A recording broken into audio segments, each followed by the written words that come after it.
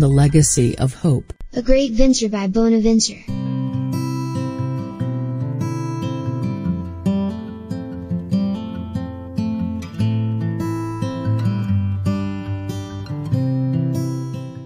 My dear friends in Christ, there is this beautiful prayer in the book of Tobit, which for me I think is appropriate for the season of Lent.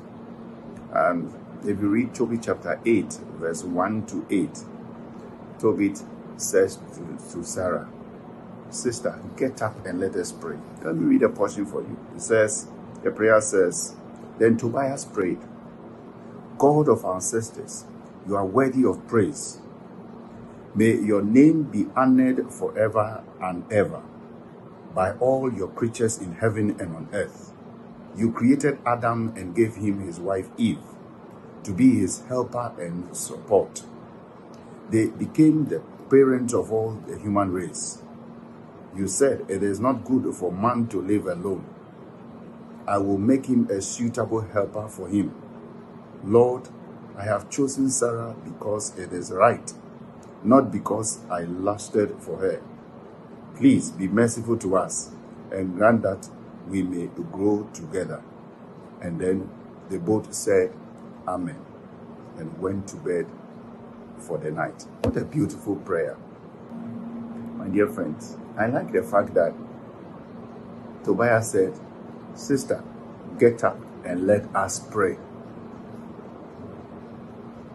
Just as Tobias woke Sarah for them to pray,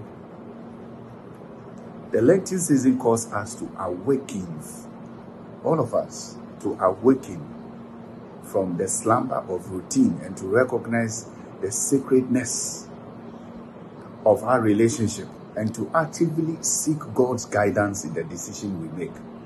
It is a season of awakening, both individually and collectively, to the transformative power of prayer in shaping our lives, as well as the way we relate to people around us.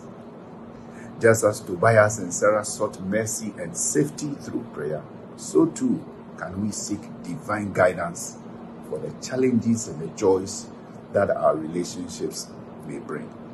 And so, my dear friends, this season I want you to do three things. One, challenge yourself to daily reading of scripture through meditation, throughout this season. So you challenge yourself to daily scripture meditation. The second thing I want to suggest to you is to prioritize gratitude in your prayer time. So as you pray, prioritize gratitude in your prayer time. And then the last thing I want you to do is to engage in Lenten fasting and prayer this time. This is the time for us to pray, my dear friends. We must be intentional about it and pray about it. And so I invite you to join me to pray. Heavenly Father, as we journey in faith, we pray for the grace to entrust ourselves to you, seeking your divine guidance, protection, and love. May the power of prayer strengthen the bonds of love and bring forth blessings that endure through life's challenges. Amen.